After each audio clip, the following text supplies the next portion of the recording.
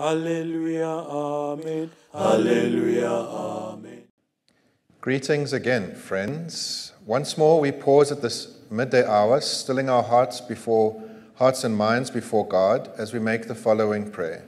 Lord of love and life, as we continue to adapt to the changed landscape of our lives, we ask for an inspired outlook and mindset, one that is anchored in your promises, in the potential that lies ahead of us, and in the agency with which you have blessed us. Grant us a collective vision of your kingdom and a shared mandate to work towards its materialization on earth. We thank you for the gift of hope, without which our faith is futile.